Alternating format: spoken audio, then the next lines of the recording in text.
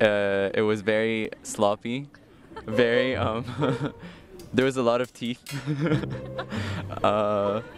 Just a lot of inexperience, but it's typical, I guess. You just like go into it thinking that it's gonna be much more than it is, but it's really not. It's just like really awkward.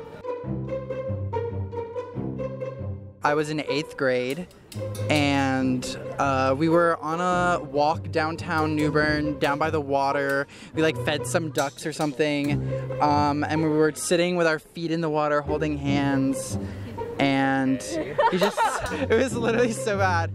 And we just like looked at each other in the eyes and then just went for it. And it was the only kiss I think we ever really had, maybe like 2 more after that, and then we broke up. But it was just, what a cute little 8th grader I was, very innocent. Months later, I was gay, and she was a pot addict. Okay, so my first kiss was with my first boyfriend when I was 15, and I had been like low-key in love with this guy since 6th grade. It was something else. But we had been dating for like 3 months at that point, and all our mutual friends were like pressuring him to kiss me.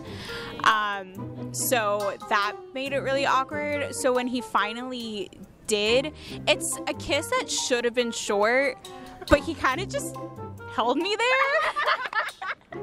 So then we were laying underneath the stars one night on like the dock of Cape Lookout, looking up at the stars. We're all hanging out. There's actually like 4 people laying on my stomach, and she is obviously the highest on my stomach. She's kind of leaning on my chest, and we're looking at the stars, and then everyone falls asleep except for us 2, and she kind of just like rolls over, and it's kind of like a Spider-Man kiss, and it was really romantic. That was my first one, and it was awesome. Thank you. It's weird because it's the realization of my mouth is touching someone else's mouth. So that was weird. I was in 7th grade, and it was my boyfriend at the time. It was really romantic. He texted me, and he was like, "Do you want to kiss me?"